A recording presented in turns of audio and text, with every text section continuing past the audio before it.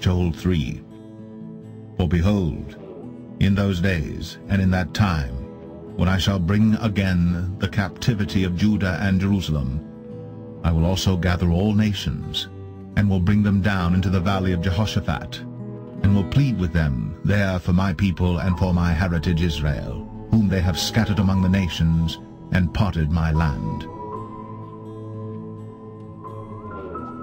The prophecies predict that in the last days, men's heart would become cold, that mockers would come scoffing at the watchmen and those who claim that Jesus is coming soon.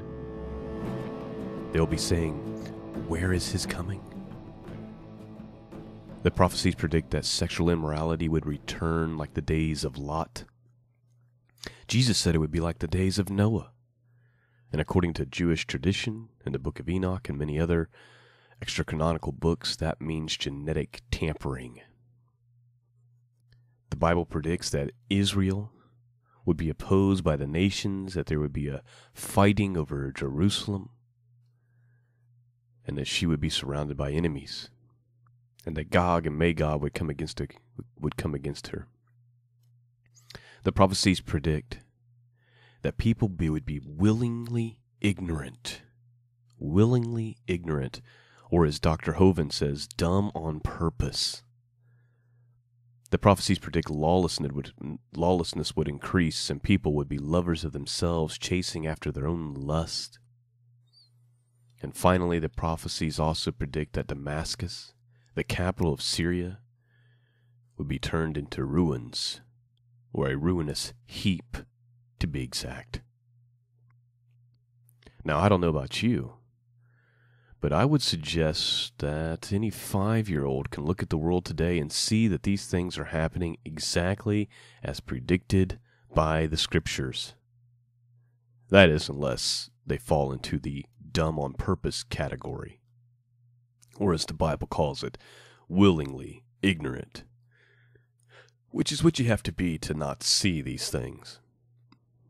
And just like these things have been predicted and are coming to pass before our very eyes, likewise, the wrath of God, the wrath of the Lamb, and the final judgment will also soon follow, just as the prophecies have stated. That is, stars falling from heaven, the sky rolling back like a scroll, the bottomless pit being opened, and demons pouring out, torturing those who have taken the mark of the beast. Babylon, the great harlot, will be destroyed in 1 hour. And Jesus, the Messiah, will come down with 10,000s of his saints to judge the nations and to set up his millennial kingdom. 2016 was one of the craziest and most prophetic years in modern history, whether people acknowledge it or not. And my friends, I believe that we haven't even seen anything yet. 2017 will bring a time that humanity has never seen or thought possible. A time of unthinkable darkness and deception. Yet our loving Heavenly Father told us about it thousands of years in advance. And it's in Him and in His Son Jesus that we find rest for our souls in these chaotic, historical, dark, and final days. Isaiah chapter 26, 17 through 21 says, "Like as a woman with child that draweth near the time of her delivery, is in pain, and crieth out her pangs, so have we been in the sight, O Lord. We have been with child. We have been in pain. We have, as it were, brought forth wind. We have not wrought any deliverance in the earth, neither have the inhabitants of the world fallen. Thy dead men shall live.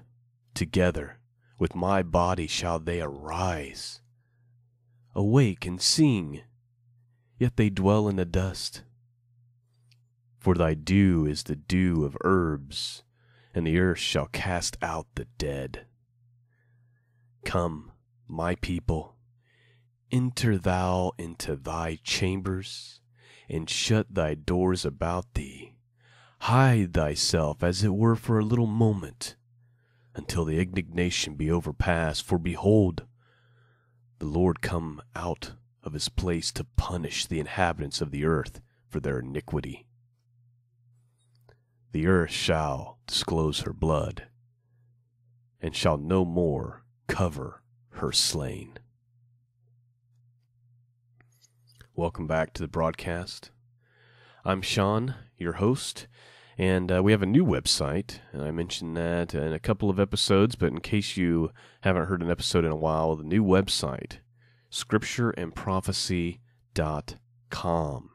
That's scriptureandprophecy.com. I spent a lot of time building a more professional-looking website that's easier to find. The podcast episodes that are on the right-hand side on the sidebar at the bottom of the page. There's a resource page that I'm working on where I'm posting resources, books, what Bibles I use, things of that nature, so that it's easy for you to find. And of course, there's a support tab at the top if you're interested in supporting the Mission of Truth. You can go there and you can donate or subscribe. There's a contact page, so you just fill out a contact box to send me a message instead of having to go through a forum or something of that nature. So I'm hoping that it'll be a blessing to you. Now, in regards to the podcast, I spent a couple weeks praying about this and mulling this over, and I've decided that things will stay as they are. We'll do our scripture reading and commentary podcast, which there's a decent amount of people who love that, on Tuesdays, and then we will have our prophecy podcast, which is this podcast, and it'll be on I'm thinking about moving it to Friday, but it'll be Thursday or Friday. So things are going to stay exactly the same, with the exception of we have a new website, Scripture and Prophecy, and the big reason for that change is because that's what we focus on now, is Scripture and Prophecy, and it's been that way for 2 years. And when I set up TruthFed 3 years ago, it was a news site, and so we're just moving more into Scripture, into teaching, into prophecy, and so that was the reason for the website change. And, also we're doing our readings and stuff out of the King James Bible. Made a move back to that after a lot of prayer and seeking God. And I explained some of that in a podcast that you can go back and listen to, where I talk about why you should use the King James Bible. And we'll talk about more of that in the near future. Now, we just talked, I just read to you about some of this stuff that's taking place that I wrote down, the mockers and the scoffers and the things going on with Israel. Now, in case, or unless you're willingly ignorant, you've seen what's been going on with Israel over their settlements. The UN telling them they can't build anymore and trying to divide up Jerusalem and those types of things.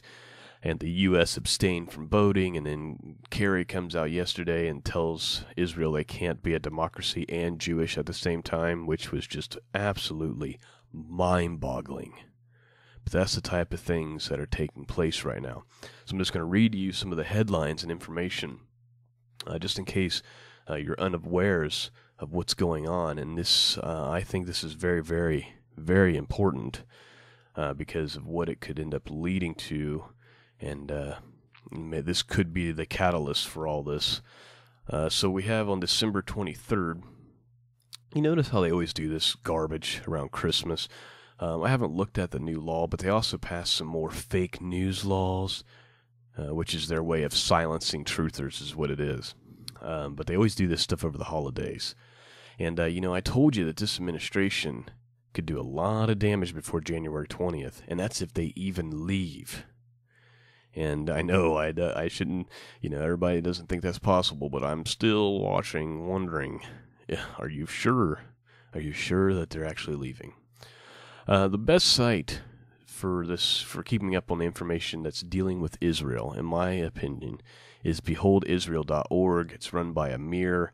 He's actually a Christian Jewish man. He's an Israeli who lives in Israel. It's someone giving us the information from the ground floor, basically. All right, United States abstains from allowing United Nations Security Council to pass anti-settlement resolution. So Resolution 2334 passes as United States abstains. 14 of 15 member states vote in favor. Trump, as the UN things will be different after January 20th, according to Trump. He's saying he's trying to tell Israel to just hang on. It's going to be different after January 20th. We shall see. But the United Nations Security Council on Friday passed a resolution that simultaneously declares Israel settlements as illegal and calls for an end to further settlement construction and growth. The resolution passed as the United States did not use its veto power against the resolution, but rather sustained. Of the 15 member states, the United States and all 14 other voted in favor, passing the resolution 2334. Well, let's just keep going.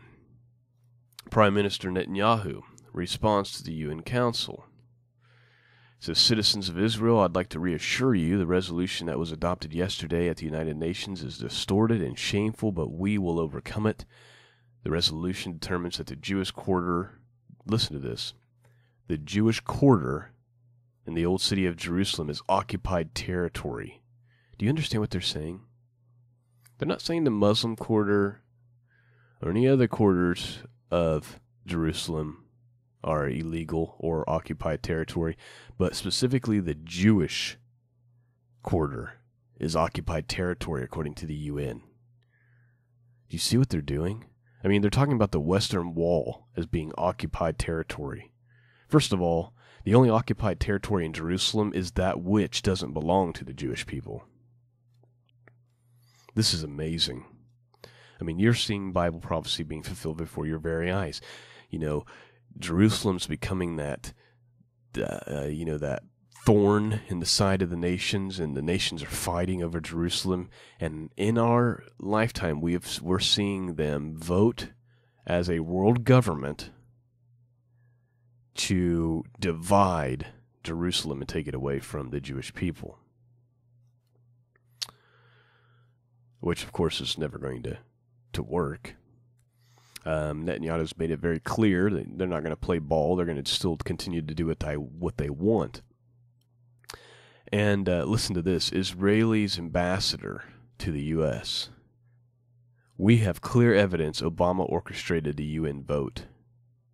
Demir, to submit evidence to Trump administration, states Obama gave Palestinians ammunition for political and diplomatic and legal war with Israel. Israeli ambassador to the United States Ron Demir reported on Monday that there is clear evidence that President Obama orchestrated the United Nations Security Council vote on Resolution 2334, labeling all settlements as illegal and calling on total halt of settlement growth. This is not looking good. And then, of course, John Kerry yesterday. This guy is just a demon. Kerry cites two-state solution in serious jeopardy as reason for U.S. abstaining and UNSC vote. Claim Israel will return occupied land. It's unbelievable. And I told you about his quote that Israel can't be both Jewish and a democracy. So here we have these things ramping up. The fight over Jerusalem, over Israel building settlements. Israel's going to continue to build settlements. There's no way they're ever going to give up the Jewish quarter in Jerusalem. And I'm just posing the question, is that going to be what causes Gog and Magog to decide to invade? Is that the hook in the jaw? And, what's interesting, I don't know if I've ever shared this on the show, but I'm going to today. First of all, something I want to tell you about Gog and Magog that you might find interesting that I learned from Chuck Missler. If you look up Amos 7:1, so Amos chapter 7, verse 1, in the King James, this is one of the areas where the King James doesn't do a very good job. And it says, Thus hath the Lord God showed unto me, and behold, he formed grasshoppers in the beginning of the shooting up of the latter growth. And lo, it was the latter growth. Okay, that makes no sense to no one, right? Doesn't make any sense to anyone. But if you look it up in the LXX, that is the Septuagint, here's what it says. Amos 7:1 says, Thus the Lord showed me, and behold, a swarm of locusts were coming, and behold, one of the young devastating locusts was Gog, the king. Now what's interesting is if you go to Revelation chapter 9, and you read about the locusts coming up out, the swarm of locusts comes out, and they have a king over them. But the king is called Abaddon, or Apollyon. And so I just thought that was interesting. And I hold the view that we don't understand this whole Gog and Magog thing at all. And I know people say, well, it's just Russia with some Arab nation allies. And, and that might just be, it may be as simple as that, and that may be all there is to it. But I just suspect that there's something more to it. And I think it's one of those prophecies that we'll understand in hindsight, like most prophecies. But I wanted to share something with you. And you may have seen this, and maybe you didn't. But last year, about this time, there was a boy. It was in September of 2015. There was a young Jewish boy. His name was Nathan. And he had a near-death, out-of-body experience that took place on the first night of Sukkot in 2015. And he came from a secular background, had never learnt anything about his Judaism or any of that stuff, was completely secular. But he describes from his experience a story that's very similar to what's written by the prophets about the last days. So I have some bullet points that I want to point out to you. I've got like 10 or 15 bullet points from his dream. Now you can go to YouTube and you can watch this. Just look for Jewish boy Nathan's dream. Search something along those lines and you'll find it. He is speaking in Hebrew, but there's subtitles there for you. And you can watch the whole thing. But here's here's the thing, is this was so believable that the head rabbis are the ones that brought him in to have him give his testimony of this dream. Okay, so these head rabbis really believe that his dream is legit, and he really was sick. So let me just go through the story for you real quick, and I think you'll find some of this interesting. So he felt extremely ill, with chills and a cold feeling in his hands and legs. His body shook, hurt, and suddenly he found himself hovering over his body, 6 feet in the air. He kept rising and saw the whole earth, and eventually was led to a tunnel. He saw a light that was full of love and security. He can't properly explain how amazing this was. He says the Mashiach, that is the Messiah, is already here and is very well known. He says people will be very surprised. He is a Baal Tishva who has not sinned once since his Tishva. He also helps others to be kosher b'tshva. Now, we obviously know that there's a Messiah coming to the earth that will be a false Messiah, right? The Antichrist.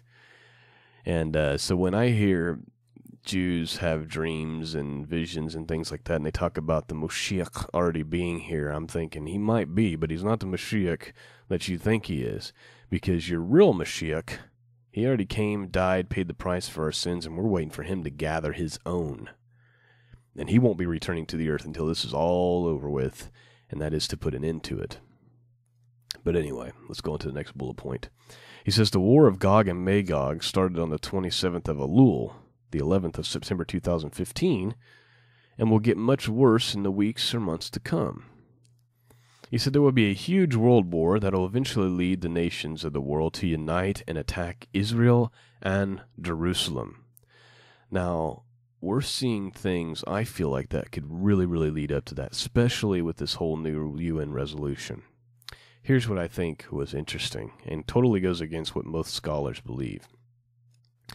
He says, the leader of the free world is known above as Gog. He says that Gog is none other than Barack Hussein Obama.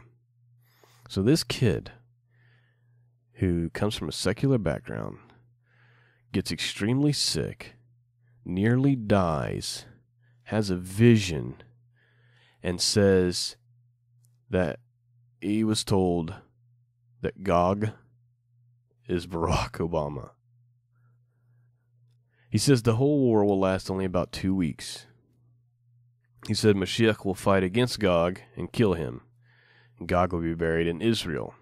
He said during the war, 2 atomic bombs will be shot at Israel, and Hashem, when you see Jews say Hashem, they're usually talking about the Father, but they don't. His name is an unpronounceable name in tradition. So instead of, Yahweh or Yehovah, they'll just say Hashem. So he said the atomic bombs will be shot at Israel, and Hashem will suspend them in the air for 2 weeks, and they will eventually fall on Tel Aviv.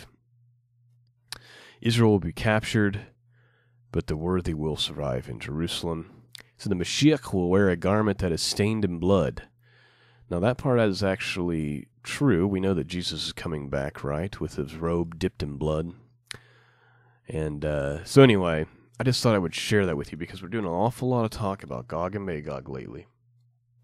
We see all of this ramping up and all of this fighting over Jerusalem that just started, just a few days. I mean, it's been going on for forever, but you know what I mean, as far as actually passing resolutions and then the U.S. bailing on Israel, because normally the U.S. would just veto these types of things.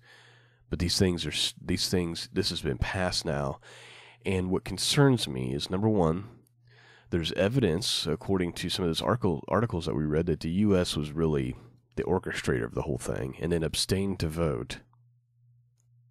That puts us in a very bad position with Elohim, does it not? And, a lot of people have speculated, why hasn't America been judged? And, there's been a lot of speculation that the reason why America hasn't been judged is because of the way she treats Israel. She's always been there to protect her and veto ridiculous bills and resolutions and things passed by the UN. But we have a leader right now who has disdain for Israel, and we may be getting our judgment sooner than later, is my point. We know judgment's coming anyway.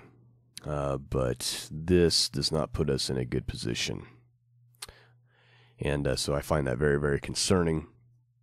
We need to be praying for Israel. One thing that I've been praying a lot for, that I make sure I get in every morning when I pray, is I pray for my brothers and sisters in Christ around the world who are suffering for the name of Jesus, who are being butchered and tortured and imprisoned and persecuted. And I pray, Lord Jesus, please come quickly. Please fulfill your promises. Gather your people to yourself. Take a stand for your people. And then I pray for Jerusalem and Israel. And, because we need to be praying for our family. Our family, we're all children of God. And we need to be praying for our brothers and sisters, that God would intervene. And, Jesus isn't coming back until people are actually crying out for him. The scriptures say, Baruch haba b'shem Adonai. Blessed is he who comes in the name of the Lord. And Jesus said, I'm not coming back until they say this, until they're saying this. We wonder, what's with the delay? Maybe the delay is simply that we're not calling out for our Messiah. And so we need to be praying every day, come, Lord Jesus, come. Come fulfill your promises. Delay no longer. Daniel says when he's wanting an answer to his prayer, please delay no longer in doing this thing for your own name's sake. Because the prophecy said that God was going to do certain things, and Daniel's saying, for your own name's sake, do what you said you were going to do. And so that's kind of my prayer right now. And it has been for a long time, but, do what you said you were going to do for your own name's sake, and for the sake of those who are suffering for your name, and for their testimony, and for the word of Elohim. And so that's kind of my thoughts today. It's painfully obvious that we're living in the last days. And the only way you can't see it is if you're just willingly ignorant. Willingly ignorant. All this stuff is happening right in front of us, right before our very eyes, in real time. There's no denying it. The prophecies are being fulfilled, which means the rest of it's going to be fulfilled as well. Very, very soon, I suspect. So make sure, work your salvation out with fear and trembling. Remember that salvation comes by belief in Jesus Christ alone, not your own works, lest any man should boast. If you're trying to earn your salvation, you're going to be very, very disappointed. Seek God, cry out to Jesus, pray for His coming. Pray for Him to come back quickly. That's all I have for you guys today. I hope that you enjoyed it. I'm glad to be back. Don't forget about the new website, scriptureandprophecy.com. Scriptureandprophecy.com. And again, if you want to support this mission of getting out the Word of God, Scripture and Prophecy, you can do that also by going to scriptureandprophecy.com, and there's a support tab at the top. Peace and grace be with all of you. God bless.